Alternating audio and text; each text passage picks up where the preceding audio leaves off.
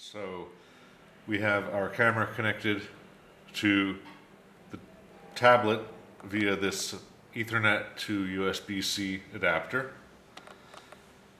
You might need to disable the Wi-Fi and the data connection on your device in order for the Ethernet connection to work. It depends.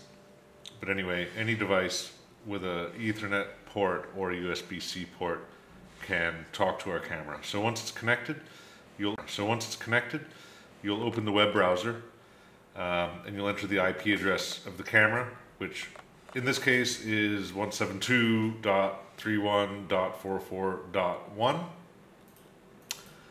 And once the camera is on and started up, you'll get this interface. So what we have here, we've got preview, which works when the camera's recording. We've got settings, we've got status, and we've got GNSS.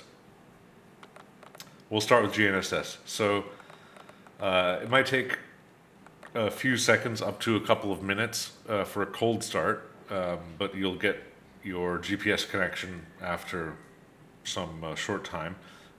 Here you can see the satellite status. So it sees 22 satellites and it's using 12 satellites. You've got the mode, so it's using the internal GNSS device. It's possible to also use an external GNSS module. You've got the GPS time, your location, altitude, and sample frequency here. The status, that's where if you're going to do a firmware update or something like that. Otherwise, you don't really need to worry about this. Here you've got the settings. So you've got the bit rate. You'll usually want to leave that at 120. So the exposure time.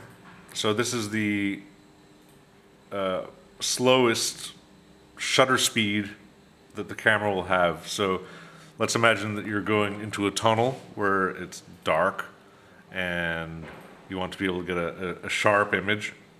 So you might set this to something like 5 milliseconds, and that will mean that the longest exposure time that the camera will do will be 5 milliseconds.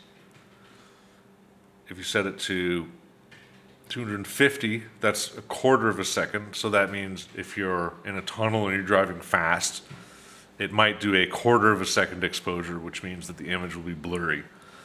In other cases, if you have the camera on a tripod, or if the camera is just not moving very quickly, this will be okay. Generally, we set this to between 1 and 5. So for now, I'll put it on 3. The frames per second, again, this is totally up to you. We have this between 2 and 10, and it depends on the use case and what you're doing. We can set this at 5 for now. It's worth noting that when you change the FPS, the maximum exposure time will also change. So if you're shooting 10 pictures every second, then of course it's not possible to have an exposure time that's longer than 1/10 of a second or 100 milliseconds. If you set it at 2 frames per second, then the longest exposure time will be 500 milliseconds or half a second. So we'll put this back.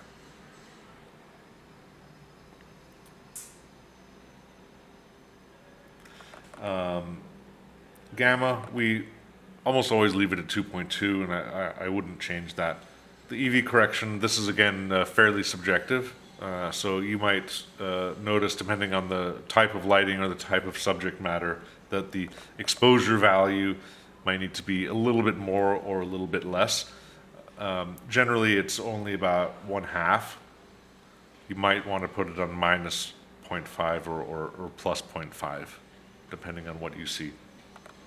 Once you've set all of these things, be sure to hit save. So it's also possible, instead of having a constant frame rate here, it's possible to have a triggered mode, which means that there will be pulses sent to the camera to tell it to take a photo at a specific time. This might be, for example, a distance-based triggering. which is using the GPS. So you can turn that on, and you can tell it to take a picture every 5 meters. For now, we're gonna keep it on a constant frame rate. So we'll hit save again. So once we've got all these settings, we can hit record, and I'll just turn up the volume. So it'll take a few seconds to start recording. Recording started. So we have audio prompts. If you lose the GPS signal, for example, also it will beep.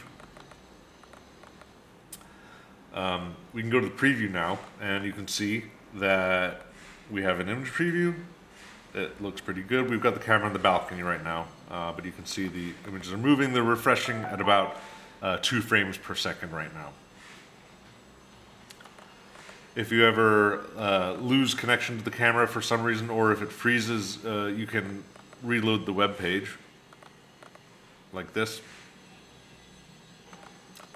And you can see down here, you've got the GPS position error, which is now 2 meters. That's generally the best that you're going to do with the internal GNSS.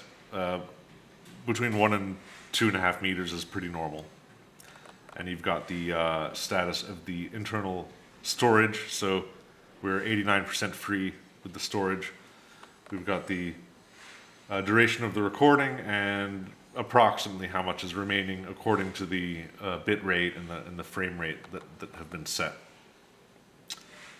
So that's about it. When you want to stop recording, you just press the stop button. Recording stopped. And that's all there is to it.